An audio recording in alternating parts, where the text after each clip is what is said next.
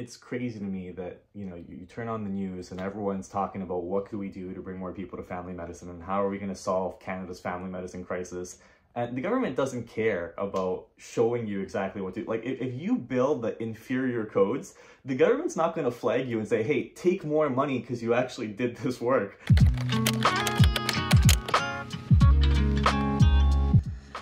Just finished, and it's time for a break.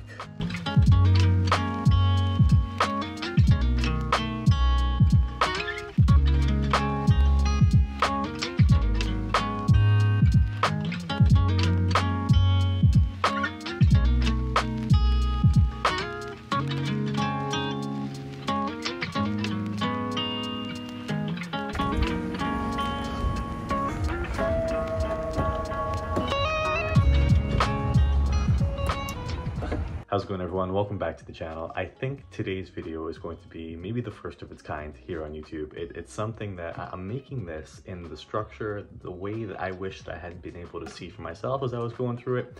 Basically, we have 4 months left for residency. I have the Canadian boards coming up in April.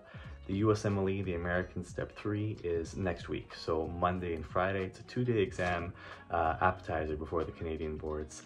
And I have to go see my patients in my office in about 7 hours because I just did my practice exam on UWorld today. I'll show you my score from that, and I just did my corrections, came back from the gym, gonna get a little bit of sleep, wake up super early, and go in and see everyone. So I'm gonna turn the camera around now, figure this out. This is the UWorld exam number 2, and I'm tracking at about the 60th percentile with 66% correct.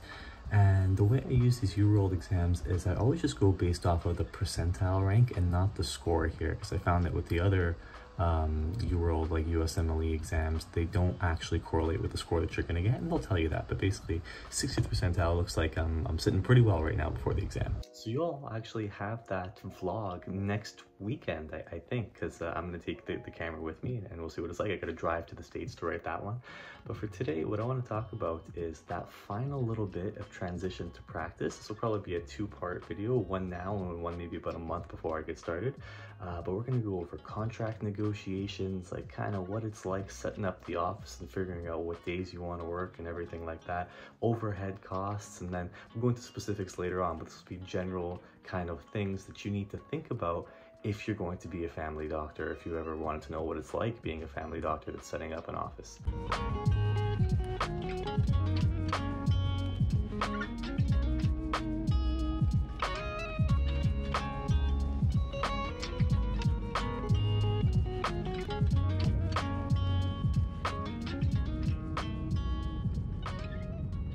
Okay, so the first thing that I want to start off in saying is that all throughout residency, I've heard from other people, and then I might have even said here on the channel, that the last couple months are some of the easier times of your residency as things start to slow down. And that is objectively not true now that I'm here. I would say in my entire residency so far, probably the only busier time that I've had is during my ICU rotations. But between getting ready for the board exams and, well, especially the Canadian exams, that's really the important one that most people are going to be worried about at this point. What you need to do is kind of come up with your triage list in terms of things that are most important all the way down to least important. And the top tier priorities right now are making sure that you have the medicine down packed. The medicine's always the priority. So especially now towards the end, yes, it's exam studying, but also getting in with different specialists and using your status as a resident really helps you out here.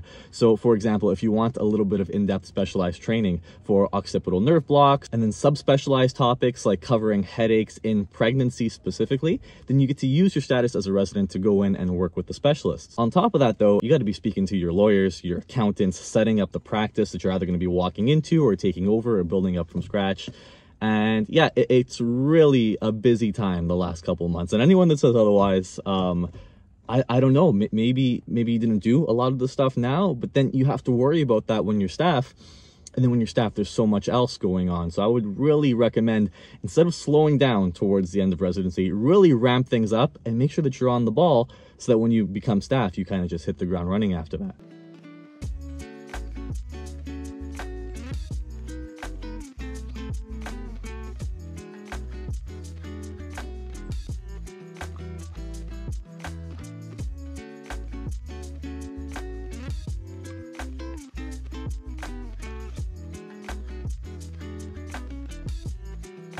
so my guideline that we present today is lung cancer screening and follow-up, which to me was very confusing. Like very confusing, more so than some of the other ones, because there was quite significant conflicts between a few of the different guidelines. So I tried to break it down in terms of what I think you will need to know for the exam. So, just finished up at the university campus. And now going to be going back to my office to do after hours clinic, which is a really cool service that we offer people. That way, if they get sick at nighttime, so like after 5 o'clock, they don't have to go to the emerge. There's always someone in our network that keeps their clinic open Monday to Saturday till about 8 or 8:30 at night to see them for anything that's low acuity that you don't need to go to the hospital for, which is good. Today we did presentations. So with the Canadian exams coming around, each of the different residents will lead like a study group session, and we'll teach each other one of the guidelines that are coming up on the test. So guidelines for anticoagulation with atrial fibrillation, or today I was doing lung nodules and follow-up for low-dose CT scans and screening for lung cancer and stuff like that. So yeah, another 4 hours still to go for work.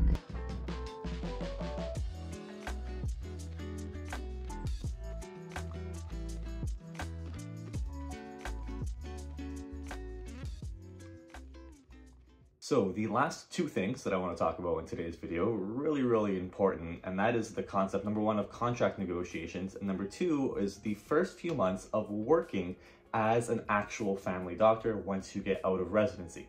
In regards to contract negotiations, the first thing that I'll say is that on average, the CMA published statistic for the overhead on average for family doctors in Canada is about 27%. And what that means is that out of everything that you are billing for the year, you are going to have to pay more than a quarter just to keep the business open, and then an additional about third of your income to taxes and government fees and agency fees and all of these different things, meaning that it is your responsibility to keep your overhead as low as is possible to keep your business open. And I see on the news all of these family doctors, their offices closing down, and there's many different reasons why that is. One thing that I'll say is that I've spoken to family doctors in their first year who have told me that they were locked into contracts with 40% overhead or 37% overhead. And at that point, it becomes very difficult to turn a profit. And I think that a lot of this could be avoided if people took the time beforehand to do the research and to look into exactly where the money is going. And if you could justify those added expenses for your overhead, then you get to decide whether or not you want to sign that contract or not sign that contract. But it's really important that you do your research before you sign anything. That you talk to your accountants, you talk to your lawyers, and that you find a place that's going to save you as much money on overhead expenses as is possible. A few of you might have seen some of my other videos, but my central philosophy here, my thought is that if you want to get more people to go into family medicine, you need to teach them how to be successful family doctors. And a big part of that is their business acumen and running a business itself. And no one's helping you with that. Not in medical school, not the government, no one's reaching out how to tell you these things. So I'll tell you really quickly what I think that you should do. When you're looking at setting up a practice, when you're looking at signing on somewhere, the first thing that you want to do is go onto Google and look at some listings in your area as to how much rent is going for in your area. You'll want to talk to other doctors and ask them how much they're paying for rent at their buildings, and that was really helpful for me as well. I had a lot of family doctors that reached out, or that I reached out to them and they answered me and let me know how much rent was in the area approximately. And that gave me a little bit of an edge in terms of contract negotiations and thinking how much I should be paying in overhead at all these different places that I'm looking at signing to. Because the second thing is, when I say that I'm going to be opening my own practice, I will be opening my own practice, but there are other doctors there, and that's what you want. You want to be at a place with other doctors so that you can split your overhead up evenly, and that way not one person is being crushed with all of the overhead for the entire building. The second piece of this, and I cannot stress this enough, is you need to understand how billing works in terms of medicine here in Canada. You could have two people that work the exact same job and see the exact same people, hypothetically. You see the exact same every single day, all your patients are the exact same, you're doing the exact same, and you will have one person that will make, you know, in some cases, maybe 50% more than this other person that was doing the exact same thing. And the reason is because you don't get paid per hour for the most part. If you're doing locum work, that's something different. But if you are billing yourself, you get paid depending on the codes that you submit for the work that you did. Now, there are certain codes, so you could have instances where you could bill an A007, which is a general assessment, that will pay one thing. It's about $37, $38.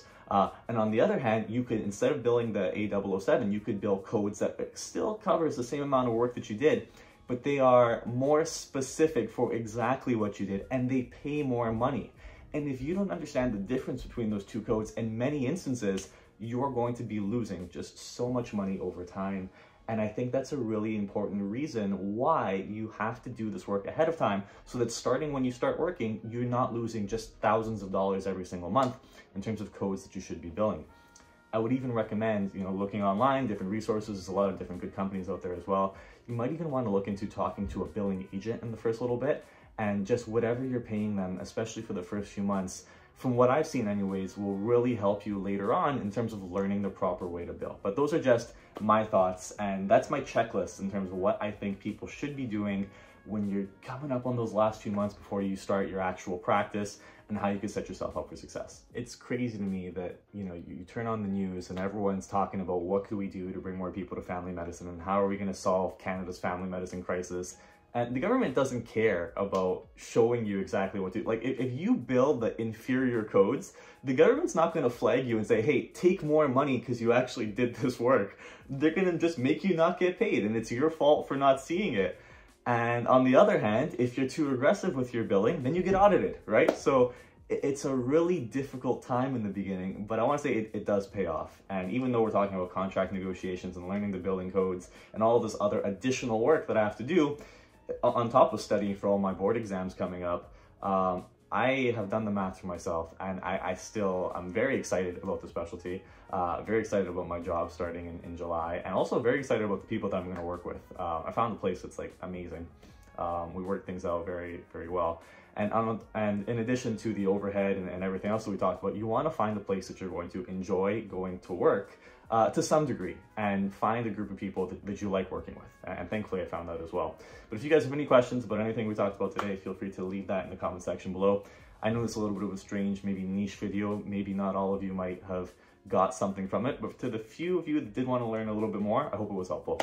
I'll see you all in the next one. Wish me luck. Everyone take care.